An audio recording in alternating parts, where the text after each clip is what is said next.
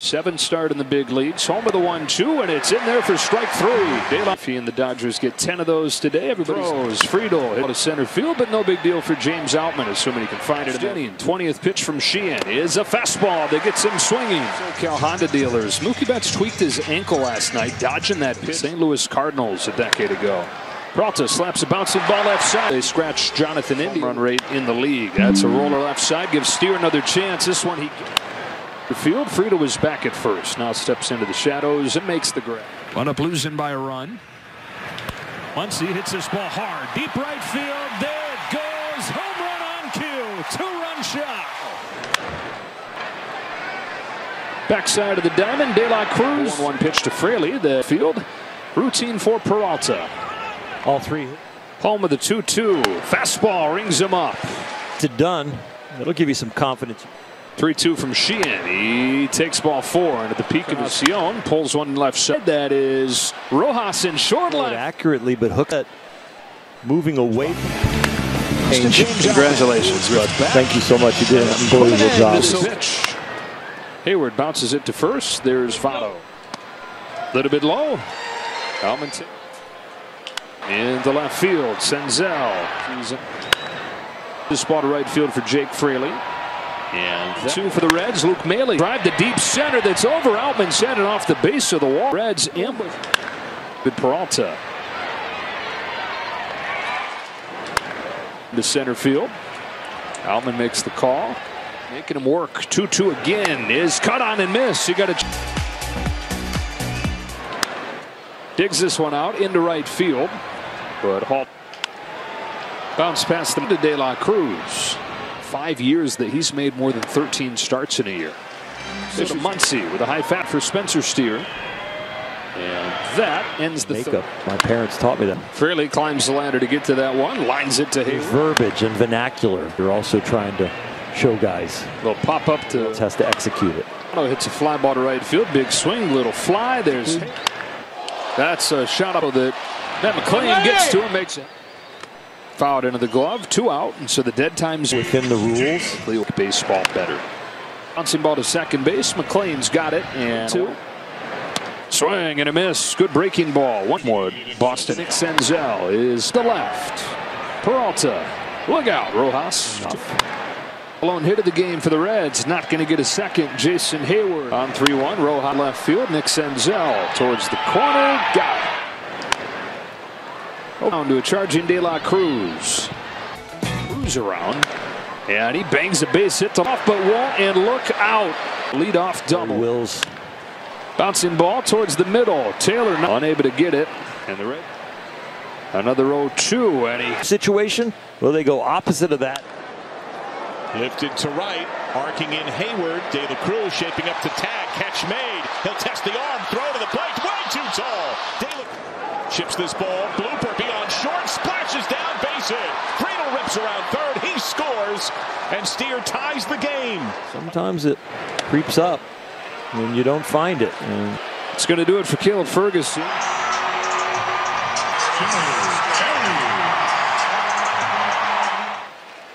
Throws this one to the backstop. Thanks, Joe. Jaws. Little stat behind the plate, just. Struck him out. Starts the 6th. Then he's down on strikes. It's been such a rough year, but now he's waits in a breaker. Lofts it to left center. There's Steer. Green light and crushed down the line. Goodbye. On this 2-1 from Weaver. Shallow center field for Kevin Newman, who's called off by T. But then J.D. Day walk-off home run in the bottom of the 9th.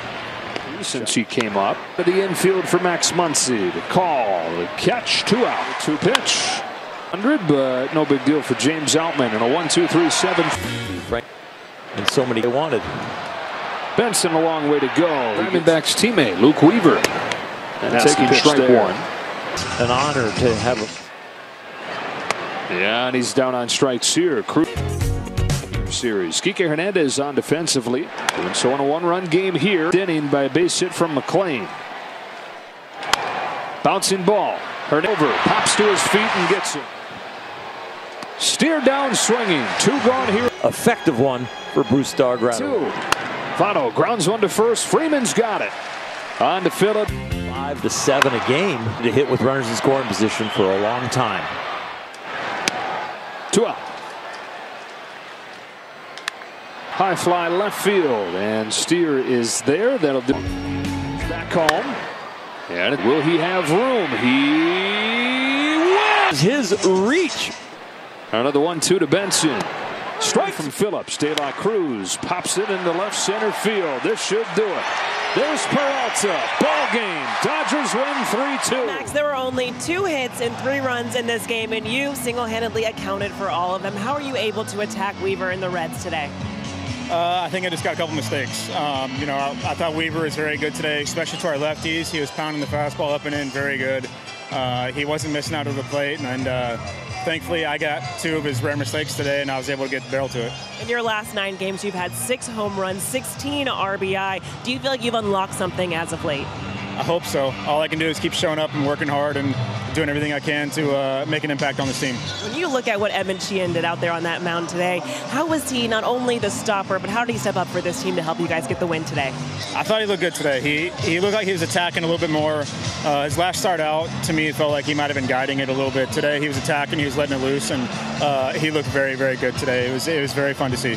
All right, now the trade deadline is a few days away, but there are already some new faces and returning ones on this team. You've got your former teammates that you won the World Series with, Joe Kelly and Kike Hernandez, back in this team. How have you seen them just be so incredibly received by these fans once again? It's very, very special. You know, these are the best fans in the world, and once you're a Dodger, you're always a Dodger, and, you know, they let you know about it. And the reception that both those guys got, especially Joe coming out of the mound tonight, it's really hard to beat that. And it was fun to be a part of, to be out there in the field, and just to feel the whole stadium shake just when Joe Kelly's name was announced. It was awesome. It's incredible seeing them back in Dodger Blue. A great win tonight. Thank you so much, Max. Thank you. Just first, going into this game today, Dave Roberts felt like you were going to have a really strong outing. You, in fact, did that. Were you feeling really good going into this one, or was something different for you out there today? Yeah, I was definitely feeling a lot better than I did the past couple weeks. I mean, we put in a lot of work this week just getting back in the right spot mentally, and I think it paid off. So.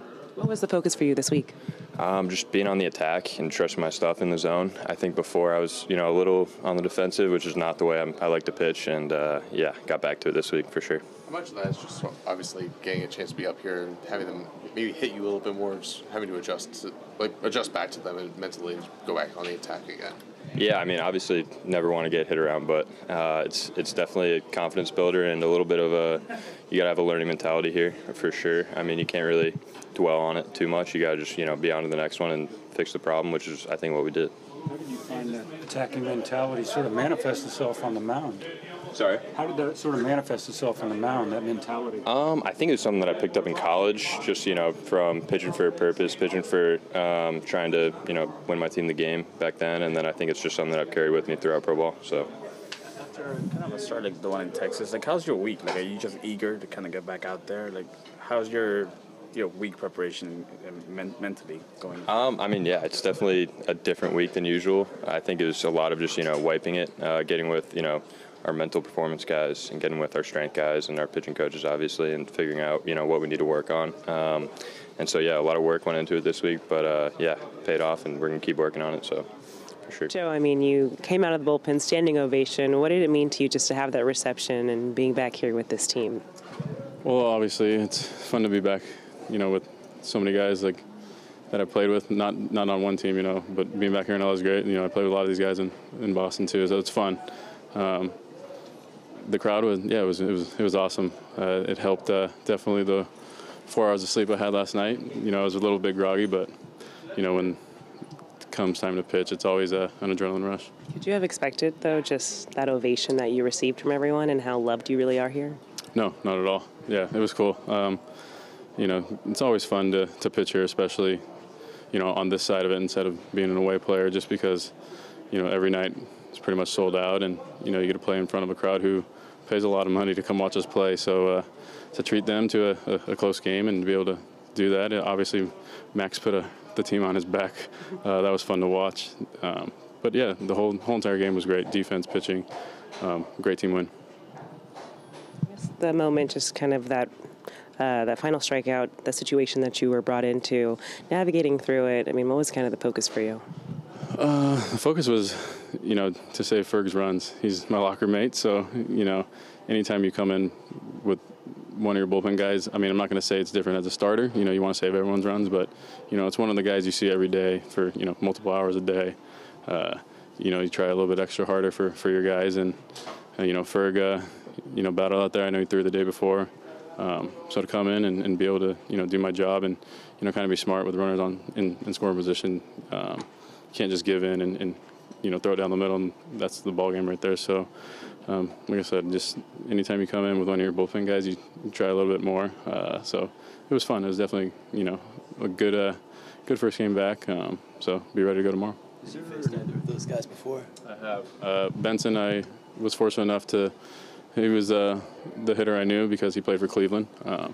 So I knew when he stood in the box. Obviously, you can't miss him. He's a massive human being. So.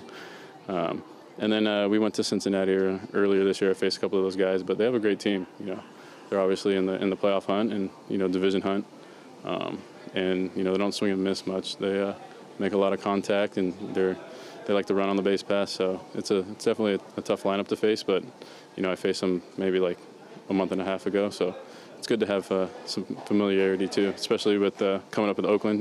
Lance is probably going to pitch, and we played them too. Recently, so. It's good to, first game, couple games, to not like dive into scouting and just kind of trust, Will or Austin. They're the best at it. So.